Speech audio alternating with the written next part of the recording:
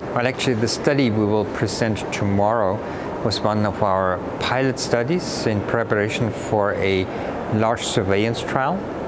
We will start this surveillance trial, which is called SURVIVE trial, in Germany early next year.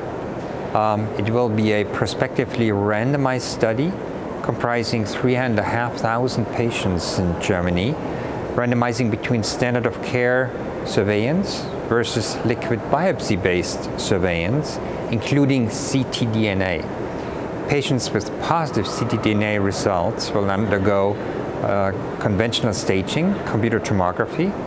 If that is positive for distant metastases, of course, patients will receive standard of care treatment for the metastatic disease.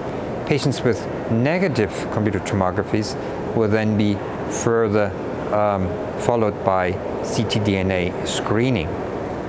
We will also offer patients with positive ctDNA results in the absence of distant metastases the inclusion in 2 randomized clinical treatment intervention trials, which will be the ERTC Treat ctDNA study from the European ERTC, and also the German Survive Heroes trial, which will randomize between standard of care versus standard of care in combination with trastuzumab deruxtecan.